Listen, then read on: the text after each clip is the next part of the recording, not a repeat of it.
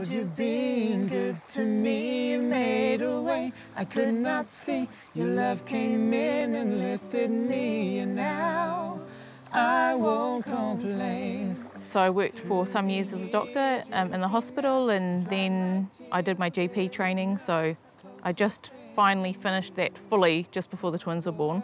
But always, family's been a big priority for me. I knew that when I had kids, I want to spend most of the time at home when they were little. When we found out Ma was pregnant, we went in for a scan. The person doing the scan said that, oh, it looks like you've got twins. And then when they came along, it was really, really intense, really hard out. To go from no kids to twins straight off the bat, I think was pretty intense. First 18 months were really hard. But probably about 18 months and it started to feel like I was getting the benefits of twins. They started to play together more at that stage. You could see that Aotea was the boss. She even looked like the boss. And a lot of people commented that she looked like the boss, and Neihana was just all over the place, you know. He was just playful, active, and didn't mind his sister at all. Even though they're only little, I mean, they were great friends. Great to have a play partner. Although, yeah, at the start they weren't, you know, it was just lots of work, but then it started to be like interacting with each other, talking to each other, always with each other, you know. Woohoo! Yay! Good one, Baba! When they were about 12 months old, I thought that I should go back to work because I thought, oh, it would be a good thing to do. I could still keep up with my medical career and keep up with my registration, and it would be, you know, it would be good for the kids to go along to daycare as well. I was up in the office, just a normal day. Towards the afternoon, I got a phone call from the daycare. Someone said that Neihana has choked at daycare and they're doing CPR. And I just asked, is he breathing? And they said they're doing CPR. And I repeated it, is he breathing though? I said, well, the ambulance is here and they're doing CPR.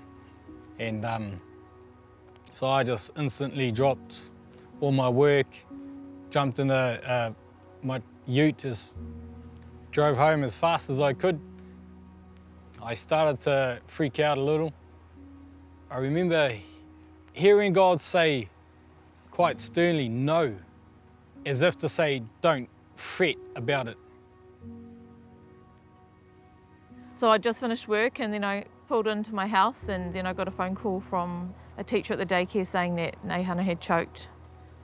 And then I just raced up to the daycare and went into the foyer, and they wouldn't let me in to where he was. So probably after like 20 minutes of waiting out in the foyer, the teacher I asked her to go and see what was happening, and she came back and said they were giving him adrenaline, and being a doctor I knew that was a bad thing. It meant that his heart still wasn't going. And then finally they came out though and they said that they'd got his heart going again. I mean, I expected that he was going to die actually in that time, that they'd come out and say that he'd died. Then they left there and went to hospital, didn't they? And on the way to hospital, he started to come too. But because they thought it could be a bad thing if he woke up, they put him into induced coma so that he wouldn't wake up.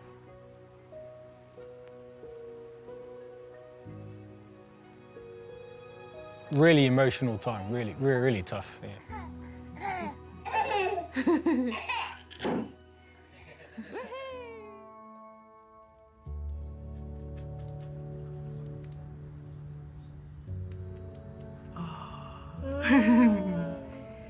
Is it yummy? Do you like this food? Pai, Erika? Erika kia koe? Do you want to be on TV again? You do? You want something on TV? Oh, you do. You're still a hungry boy. So, Nathan. Well, we learned afterwards that they're having an afternoon tea. He was given a piece of apple. He was eating on his apple, and One of the teachers across the table noticed that he wasn't breathing, he was having trouble. So they tried to get the apple out, wasn't working, he was starting to go blue and go unconscious. They did CPR, he vomited up and the kids at the table were getting a bit distraught. So they took him into another room and they continued CPR until the ambulance service came. I thought it was just, okay, he's choked on something and it's going to be okay. And then my wife, we spoke on the phone together and she let me know it's bad, and it's pretty bad, like life-threatening bad. I was quite confused, I think, mixture of feeling kind of angry, I guess, frustrated, you know, how it's happened, why it's happened. He had some testing done and scans done. They knew there was brain damage in really essential parts of his brain. We met with a consultant and he said that kids in this situation don't do very well. That's kids who have a cardiac arrest in the community and that they usually die or they're severely brain damaged. So he hoped that he would prove him wrong. But currently we have a boy who can lie there and breathe. It's been a couple of weeks, I think, in the ICU. We got moved to the neurological ward. Spent a couple of weeks there and then we came back to Rotorua and spent about a month, just over a month in the hospital here, so we felt like we couldn't rest. If she was up, I was sleeping, and if I was up, I was letting her rest. And in that time, her sister took care of Aotea because it was quite difficult trying to manage her as well as looking after Neihana as well.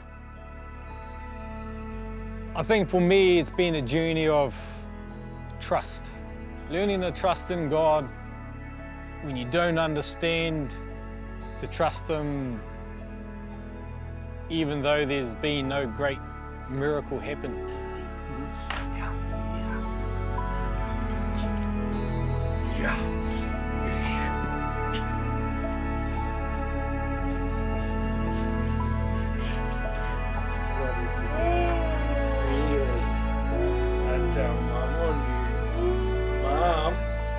I had about 6 months where I just went into a feeling of nothingness. It was triggered by disappointment.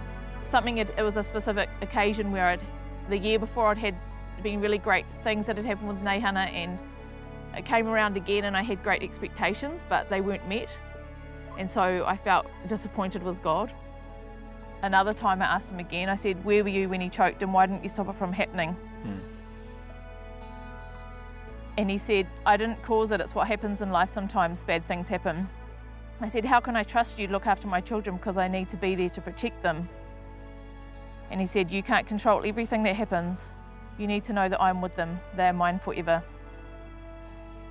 And that was the thing that I had to come to understand, you know, that whatever happened, whether he died, you know, whatever happens in this life, like that we're in his hands. Oh, Mum. Oh, no, he's going to break it. Oh, no. Our pastors came up to visit us. There was one thing they said early on in the piece that has remained a constant encouragement for me, and that was, you can either do this with God or without God. I certainly believe God's help has helped us get through this a whole lot better than what we could have ever tried to do on ourselves. We're still praying and hoping and believing that for a miracle. One thing we have experienced through it all, we've had so much help, very well supported. It's a sign of that God is with us, that He hasn't just left us alone. It's certainly been an encouragement to our faith, for sure. Oh Lord, you've been good to me, you made a way I could not see. Your love came in and lifted me, and now I won't